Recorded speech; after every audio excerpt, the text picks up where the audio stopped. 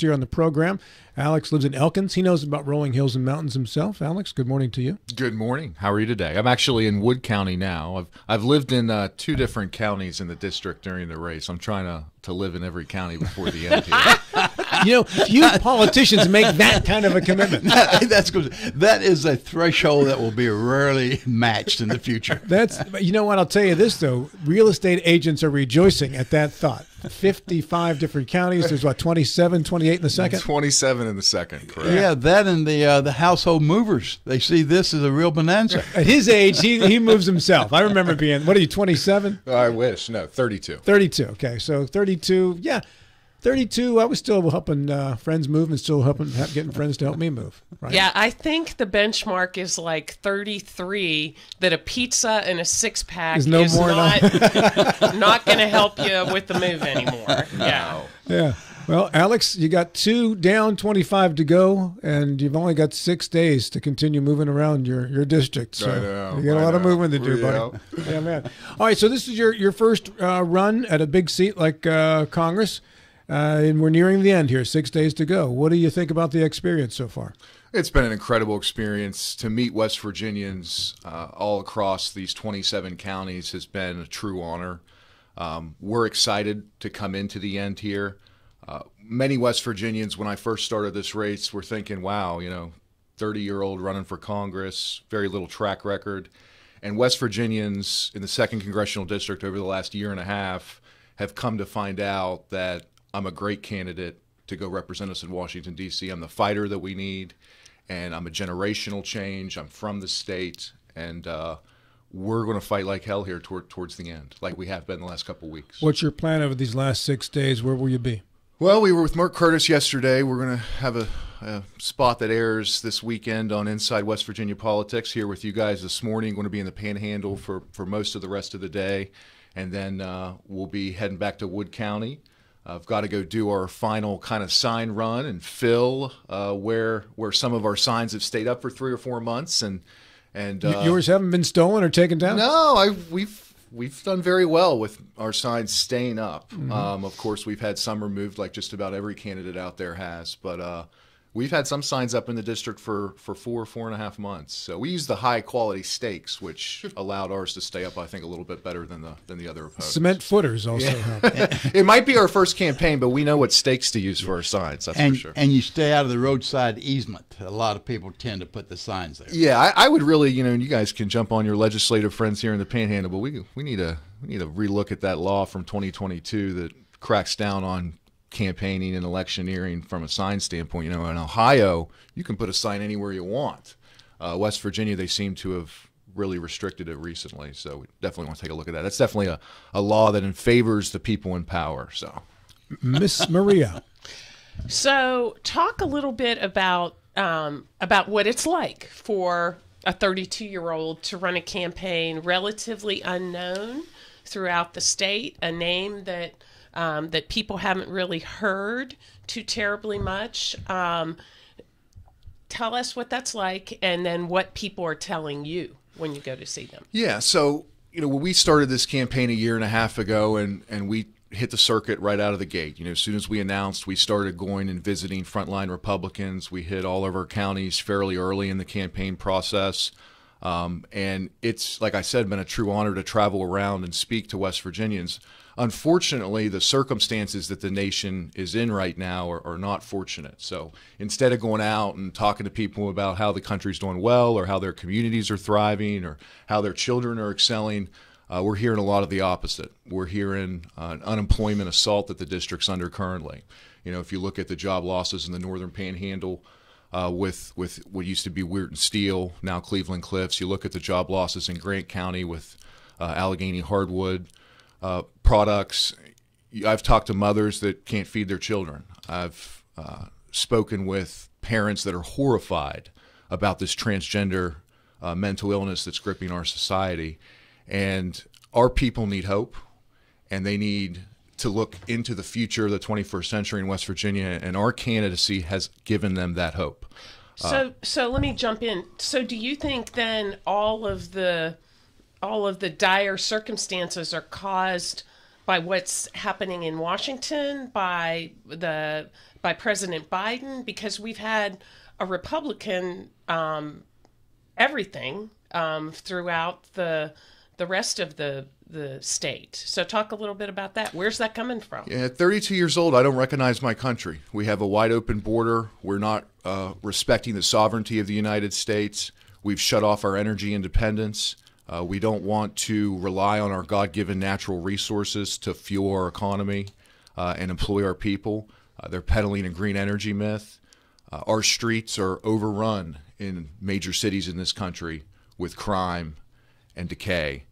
And that is absolutely at the foot of the Biden administration. And I believe that they will historically go down as probably the worst administration in our nation's history. It's amazing what they've been able to do to the American people in 4 short years, not even quite 4 years. West Virginia, however, is always been a state that has had problems defined by decay, also defined by the same old political network that's dominated the state for 50 years. And one of the things that people were and are still very excited about with our candidacy and our campaign is that we're giving West Virginians for the first time in their lifetimes, old or young, a real choice. You can send somebody that is not bought and paid for. You can send somebody that's on the front lines of the Joe Biden economy and know what it's like to provide for a family. And you can send somebody that has a natural ability to execute the 2nd Congressional District for the people and give them the real representation that they need. It's no secret, I don't think we've been represented well in West Virginia for my 32 years. And it's been like that for a while. So our campaign has given a lot of people hope, and it's given them another option, another choice. We're right now internally surging from a polling standpoint with young and older voters. We're bringing a lot of people into the political process that hadn't been there before. And we're getting a lot of votes. I'm receiving text messages, phone calls every day since early voting has started where people were voting for us. So don't believe any of the polls. They're all fake. I can call the same 400 Republicans that have voted for 30, 40 years in this state and tell you what the numbers are going to be. But they're not taking into account a lot of West Virginians that are disinfected. They're voting for the first time because they see what's going on at their school. They see what's going on in their community, and they're excited for change. And I'm definitely that representation. Have you done internal polling? Do you have any polling at all? Yes. Would you be willing to tell us what the results are? Yeah. Right now, we are surging with younger and older voters. What do you mean by surging? I know what the term means, but what quantitatively, what are you talking about? So the polls that we're conducting, we're interviewing people that have voted, and we're getting back information that they voted for us. So in the internal polling, we're surging with younger and older voters. But no real no numbers just yet, other than just a qualitative feel that you getting some interest. Yeah, and I think that Riley could be in some trouble here. I think he might know it a little bit. If I was in a position where I had so much support and so many voters, I'd be out there right now releasing the data, showing you, hey, we're winning. This is how much we're winning by. This is who we're turning out. These are the blocks we're strong with. We haven't gotten any information on that. The last poll that was done in this race showed over 30% of people were undecided, and another 40% would vote for Alex Mooney if they were given the opportunity if he were to run. Of course, he didn't run. He ran for U.S. Senate. So by my estimation, there's roughly 60% of people out here that are up for grabs.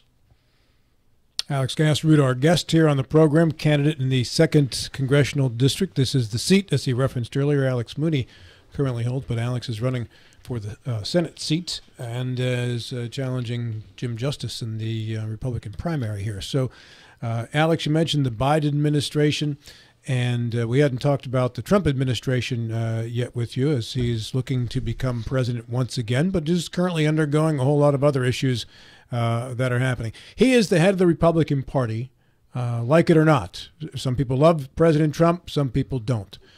Your thoughts on the leadership he is providing for the party and as it flows down to the local races? Yes. So Donald Trump, I believe, is the only person right now in American politics that can step into the Oval Office on day one and restore respect for the United States around the world. I believe he's the only candidate that has a plan and has succeeded in securing the border, in allowing West Virginians to keep more of the money that they're making, as opposed to having to shell it out at the gas station or the grocery store or to the landlord that just raised your rent. There is a tremendous opportunity for the next 4 years of a Trump administration to right the country. The damage that Joe Biden and the neo-Marxist third term of Obama's administration has done, I mean, as I told a group in Wood County the other night, 12 out of the last 16 years have been dominated by the neo-Marxist doctrine, the leftist agenda in Washington, D.C., and the damage that Biden has caused, the finishing of Obama's 2 terms, is going to create 10 to 20 years of major problems for the United States, just the damage he's done in 3.5 years. So it's imperative that Donald Trump comes in and corrects that, and I believe he's the only candidate that has the ability to do that right now. So we absolutely have to vote for Donald Trump. I don't believe that there's any politician that can fix us as fast as we need fixed other than Donald Trump. Alex, occasionally we have a guest on that's a Republican, but we accuse them they sound very much like a Democrat. That's not the case with you. You're a solid Republican. It's awful easy to say that all the problems are going to take 20 or 30 years to fix. And I don't want to get in the point-counterpoint with you, but I know there's a lot of the statistics say that we were losing colleagues in the Trump administration. Our deficit was started going up under the Trump administration. I get that you're kind of dismissing these and putting everything, all of the world's problems, all of our problems, at the foot of Biden. Be specific. Yeah. So I definitely disagree with the way that Donald Trump and the administration handled the response to the pandemic. I think that the direct depositing of money into Americans' bank accounts was a signal to the left, to the neo-Marxists, that, hey, we're close to being able to propagate a universal income. When the government starts depositing money directly into people's bank accounts in a time of crisis like that, you're going into uncharted territory. And then obviously the money that was spent in response to the pandemic, I believe, was extremely wasteful. I know businesses that got dollars from the federal government, and their business model actually thrived during the pandemic. It actually picked up. So I think that those 2 situations, the response to the pandemic and the printing of money, was wrong in the Trump administration, and I hope that they would have learned their lesson previously. But comparisons have been made, and how close the analogy is, I don't know. But the comparison has been made in the late 1920s, early 1930s, where the government under Hoover sat back and did practically nothing. And that resulted in nearly 10 years, or at least 8 or 9 years, of a depression. The argument has been made that the action that both Trump and Biden took avoided this 8 or 9 years of slash depression. Do you feel that? No, I don't. You disagree? I don't. Okay. I disagree with that. We're coming to a crossroads in this nation where pretty soon we're going to be unable to pay the interest by mid-century. We have a government that has no idea how to properly fund itself, and we have to stand up now for fiscal responsibility. And when I go to Washington, D.C., that's one of the things that I'm going to do. Does that include Medicare and Social Security? Yes. Yeah. Okay. What would you do to Medicare and Social Security? Well, Social Security needs to stay where it is currently. Its current form, anybody that's paid into it has to be guaranteed those benefits. Nobody's Social Security to be touched, mainly because the government's forced you to pay it. If the government's forced you to pay this money into Social Security, it's yours, and the government has to make good on those promises. On the premium, perhaps, but not on the interest. Right. Yeah. So Social Security needs to be tended to long term. We need to figure out. I'd like to see an opt-out program for Social Security personally. If I'm 32 and say, hey, you know what, I'm going to opt out of this compulsory government program. Let me do it. I want to keep my own money. You know what? If I get sick or I end up on hard times and I'm in my 60s or my 70s, that's tough. I had the freedom and the decision to say no to Social Security, and here I am at the end. I might need it, but that was an individual responsibility that I took, and I have to bear the responsibility of that action. I feel like we're in a society today where there's no responsibility. Everybody has all these rights, but nobody has any responsibility to deal with the ramifications, and we're seeing where the country's going. But yeah, I smile when you say that, because when I was your age, even younger, I said the same thing. And I can remember listening to a talk show, and I cannot remember the fellow's name who was hosting it. This is probably 30 years ago. And a fellow called in and said this exact same thing to him. And he said, when I was younger, your age, I said the same thing. There should be an opt-out. There's never going to be an opt-out. And the reason why there can't be an opt-out is because if you're not paying in as a 32-year-old, we're not collecting as 60, 70, 80-year-olds, right?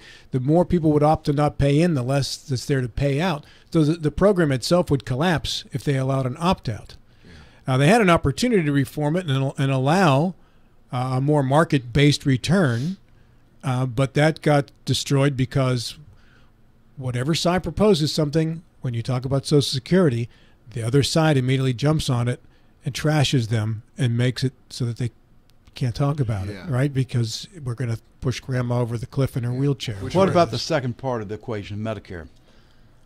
Yeah, Medicare needs to stay the same right now. Yeah. So both Medicare and Social Security remain the same, even though the numbers say Medicare is going to be bankrupt in 2032. Social Security they remain for the same for the people as of now that have paid into it, but we're going to have to tackle that problem longer term. That's not going to be a major focus of mine in Washington, D.C., that there's more pressing issues immediately. For example? The border, the omnibus, the continuing resolutions, the not returning to regular order, allowing people to stand up. And these are more critical than Social Security going bankrupt in 6 years? Sure. No. I would argue that the border is part of the solution. Yeah. And immigration reform is part of the solution.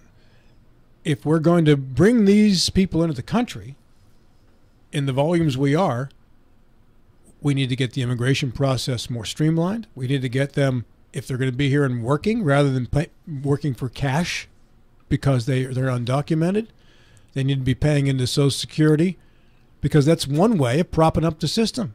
If they're going to be here anyway, and we're not stopping them, they're running right past the guards, and the guards have to go ahead, there you go. Here's the processing center. Let me walk you to it. That's what we're doing right now. Right, and that's why we have to send people that can fight for us in Washington, D.C. The first thing that I do when I go to Washington, D.C. is I'm going to craft legislation that has three major components to secure the border.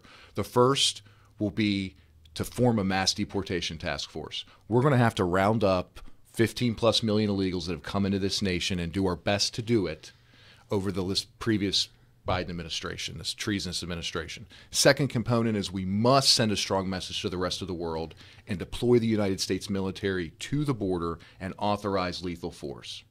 Third component is you're going to shoot women and children coming across the river? They will, because that's what that sounds like. They will be authorized to engage in lethal force if it so needs to be. As opposed to... So is that a yes or a no on the women and children, Alex? No, we're not going to shoot women and children at the border, but we will shoot military-aged males that don't comply. And that would send a strong message to the rest of the women and the children and the rest of these people that are coming into our country from the third world, like the prisons in Venezuela, that you're not going to come into this country without any rules and ramifications. Think about what that's going to look like. You've got dad, mom, kid coming across the river. You're going to shoot the dad in front of the mom and kid? Because he's military aged? No. That's what you just said. People that are aggressors and that are not complying. If dad keeps coming and doesn't listen to a lawful order, then yes, dad will have to be dealt with. I'm not saying we're going to shoot people randomly. You just said that. We may have to use, we need to have lethal force authorized on the border, which will deter people from coming in. And then, of course, if they don't comply, then we'll use lethal force as needed. It's not going to be. I mean, there's going to be some rules of engagement. So you're putting the discretion at some 21-year-old buck private with a gun in his hand of who they'll shoot and when they'll shoot. No, the United States military. Alex, I'm going to get you out of this mess because we're out of time. I think you stepped in a little bit there, buddy. No, Hey, you got a minute left. Go ahead and tell people why they should vote for you. Yeah, definitely come out and vote for Alex Gaaserud on May 14th. We're going to take this country back. We're going to bring generational change to West Virginia. We're going to stand up to the people that hate the country and that are emboldened to chant death to America. We're going to take on an administration that hates the country, secure the border, get back to regular order, stop allowing this government to recklessly spend your tax dollars everywhere but here. Hey, Alex, good to see you again. Thanks, Rob.